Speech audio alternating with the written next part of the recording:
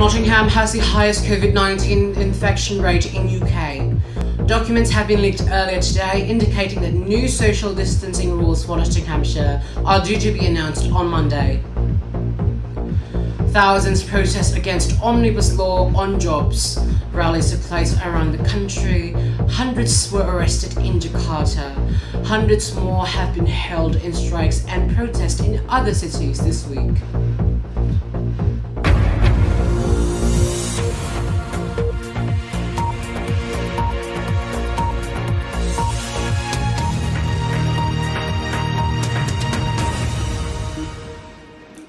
Hello, good evening and welcome to BBC News at 10 with me, Nollando Martin. Nottingham has the highest COVID-19 infection rate in UK. Public Health England figures show that 689.1 per 100,000 people tested positive for the virus in the city over the past week. Documents have been leaked earlier today indicating that new social distancing rules for Nottinghamshire are due to be announced on Monday. Local politicians have criticised the delay in imposing restrictions.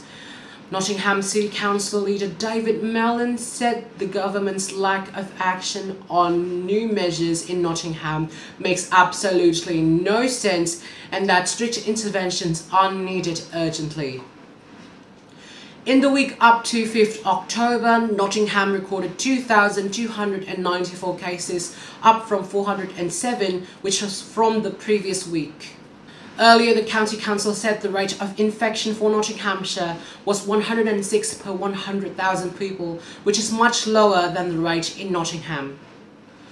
Although the government has yet to introduce formal measures, local authorities have asked people in the county to avoid mixing indoors with other households indoors following the dramatic rise in cases.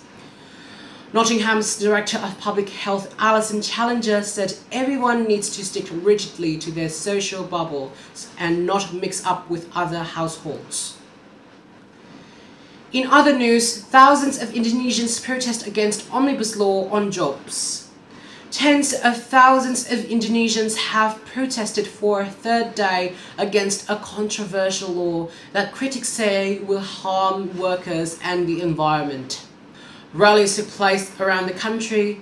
Hundreds were arrested in Jakarta. Hundreds more have been held in strikes and protests in other cities this week. The so-called Omnibus Jobs Creation Bill became law on Monday. The government says the changes are needed to help its economy, which has been hit hard by the COVID-19 pandemic. Demonstrations have gathered steam in the capital Jakarta and other cities such as Bandung on Wednesday and Thursday, right after a relatively peaceful protest earlier in the week. Indonesian police detained at least 400 protesters, including some who were allegedly armed with Molotov cocktails and sharp weapons.